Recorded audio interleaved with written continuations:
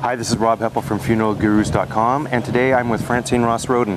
Francine, welcome to Funeral Gurus. Thank you very much. Thank you. Now, we're here at the New York State Funeral Directors Association convention in Bolton Landing, New York, upstate New York, just outside of Albany. And Francine, we were just chatting a little bit earlier, and you were telling me about how the flexibility that you offer your families when making arrangements, how that really helps. So maybe if you could elaborate on that, but first maybe introduce yourself and talk a little bit about your funeral home. Okay, my name is Francine Ross Roden. I've been a licensed funeral director in New York State, licensed funeral director and embalmer for New York State for over 16 years. I am in the Bronx, located at 725 Gun Hill Road, and I've been known to be flexible, or I am flexible, serving my families, in that I want to make sure they're at their most comfortable. I offer, if they want, to go to the house and make the arrangements and have the family members there. And sometimes families are taken, or most times they're taken aback by that because they feel that they always have to go to the funeral home. But the funeral home, when they have to come back, is usually a reminder for them, and could be an unpleasant reminder no matter how beautiful the facility is. Because what they remembered is that they've lost their loved one, and you don't want them to associate a place with a bad memory. You want to make sure that they're as comfortable as possible.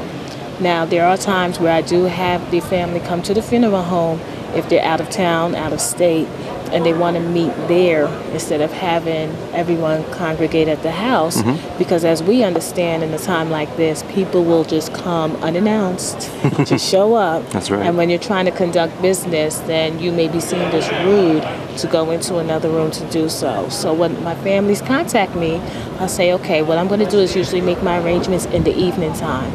And the reason for that is because most calls come in the morning. The morning time, you kind of give the family some sort of directive or direction in what they should do. Sit down and discuss exactly what it is that you would like to do to honor your loved one. You may even have to discuss money issues and or budget, which is strongly advised. And then I ask you to get certain information together so that when I come in, then it runs smoothly because you've been prepared for that. Most of the information is on my website at www.rossroden.com. And I talk about the catering that I do. I also have online obituaries and online register books, so that anyone in the world can send their condolences, sympathies to the family via the website, and it will also go directly to their email address or the email address that they provide for me. Oh, great. Well, it sounds that you're just kind of taking that next step and really catering to the families. And we in the past we were always taught to make sure you bring them into the funeral home, but I think you hit it right on the nail on the head, where if we go to wherever they're most comfortable, and you said you've even made arrangements at restaurants. I sure have. And that's if we meet them on their level where they're most comfortable, they're going to have a more pleasant experience, and think that you've better served them, and that's what it's all about, right? That is what it's all about. And then unfortunately, I've had to sit in the seat of the family member, and I lost my own dad. And that's a couple of years now. And with my mom and my sister, I had to sit down and basically explain what it is that had to be done. The fortunate thing about it was Dad had already pre-arranged the funeral with me. We met with his minister. We talked about the hymns that he likes. We spoke about what he wants to wear, because he was terminal. But we even spoke about this before we even knew of his diagnosis. And that's why I also am a strong advocate for pre-planning. Nobody knows better than you what you would want.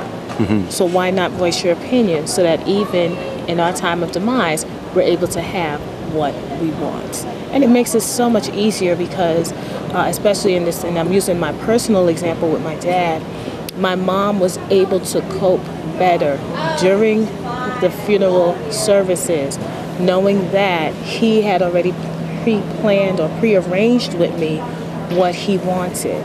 And we did not have to second guess. We knew everything, right down to the type of casket, right down to the time of the services. I explained to him, gave him options.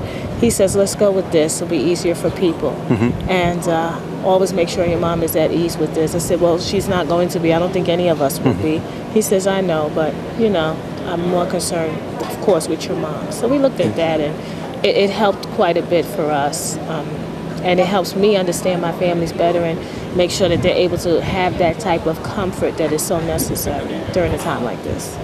Well, that's great. Francine, thanks so much for sharing. Thank you for having me. You're Appreciate it. You're a funeral guru, and you're watching FuneralGurus.com. Thank you. Great.